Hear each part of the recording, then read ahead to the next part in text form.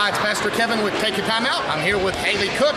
James River Knights defeat the Ward Botetourt Cavaliers tonight, 3-1 here in Knights Gym.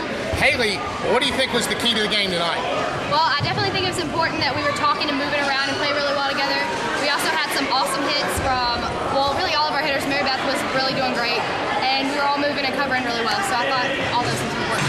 Now, I know, Haliey, you seem to pass the ball exceptionally well tonight, setting up the setter, Taylor Statham, and I know that you're being modest, but you had an awesome game tonight. Well, thanks.